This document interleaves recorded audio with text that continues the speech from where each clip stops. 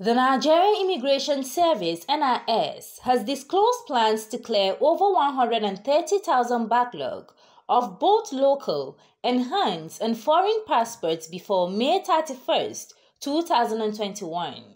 It further suspended fresh application of passports nationwide from 17th to 31st May 2021.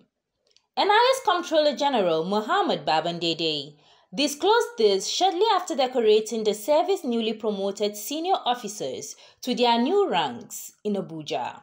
He said special task force have been set to ensure compliance of the directive. Provost Marshal of the service has been directed to take care of compliance, that no person goes to passport office, no officers who are not on duty to be there, because that office will be only for production. Controllers have been guided not to collect any kobo in respect of this. And I assure you a special task force will ensure compliance with this.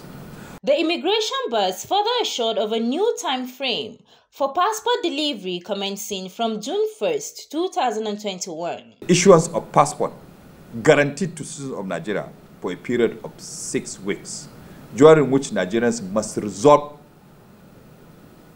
their concern with the office, and the office must resolve their concern with Nigerians. It means there must be a relationship during that period between the applicant and the office. If you submit incomplete documentation, you will receive a text message that you need to come and correct your documentation. Immediately when you correct the documentation, the 6 weeks will start again.